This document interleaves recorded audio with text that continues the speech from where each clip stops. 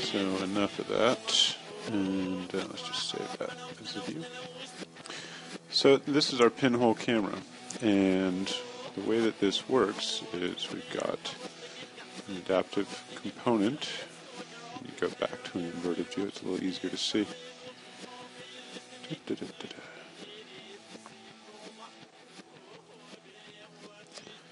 So we've got this adaptive component here, and it's 2 picker, 1, 2. And what we do is we've got our base geometry here that we're looking at, which is up here. And I'm connecting my adaptive component to a target point and then 2 points along the edge of this thing. So let's make this thing from scratch. Let's see, we can do a new mass, and I'm going to make myself a couple of new layers or new levels. And I'm going to make myself some sort of arbitrary shape that I'm going to reproduce through my pinhole camera. Let's do reference lines for a spline by points, and I'm just going to make a little peanut shape here.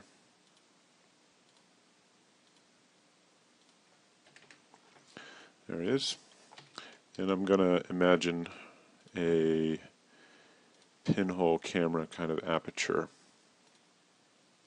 that is going to be sort of the fulcrum for which this thing is going to invert. So basically I want to act as though I'm taking a picture, or a magnification even, of this shape. It's going to pass through this point like it's going into a pinhole camera and then be projected down onto this surface down here. So what I'm going to do is I'm going to do a new family, new adaptive component, and I'm going to make it a 2-point family. And one is going to be representing the starting shape, and the other is going to basically be that fulcrum point, or that pinhole camera area.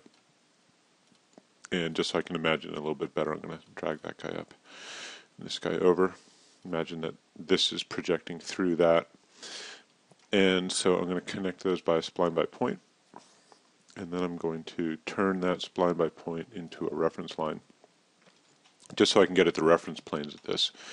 And what I want to do is I want to extend this line down. So I'm going to make a model line just so I can see it in my final geometry.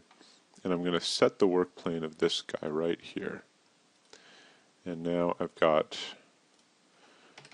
basically an extension line of this whole setup so that everything moves together.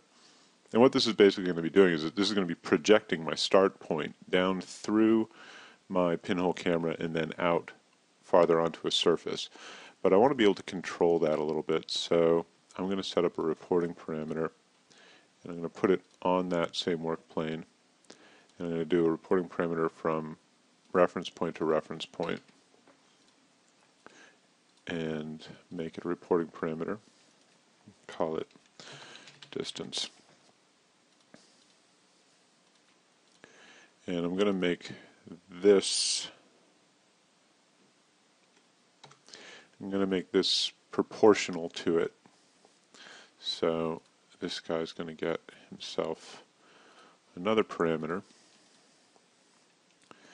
and this is projection, let's call it.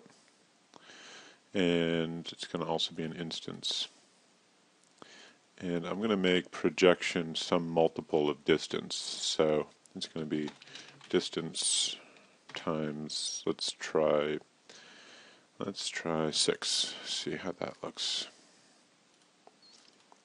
So now this length is always going to be 6 times the length of the reporting parameter. Looks like it's a little bit much, so let me just trim that back down. Nope, not 34, 4. Okay, that seems a little bit more serious. All right, so I'm going to load that into my project, and here I've got my little pointer. And what I'm going to do is I'm going to go, this is one of my starting points for my projection, and then there's my pinhole camera. And I'm just going to walk that guy around, and you'll see what these lines are doing is that they are acting like projections of those points through my pinhole camera, and they're going to be refocused at 4 times the length from my target surface to my eventual surface. You see I've got this sort of crazy array of lines, and now I just need to connect them. So I'm going to identify where my starting point is. So it's right there, and I'm going to start walking around my spline by point. And this one's going to go clockwise, because my other one went counterclockwise. And it's a little bit hard to see where these guys are, but I think I'm getting the right order. And what I should have is basically an inversion and a magnification of my starting shape, which is essentially what happens with the pinhole camera.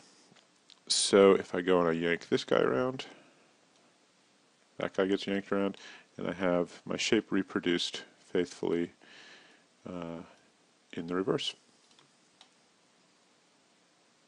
And that's all there is to it.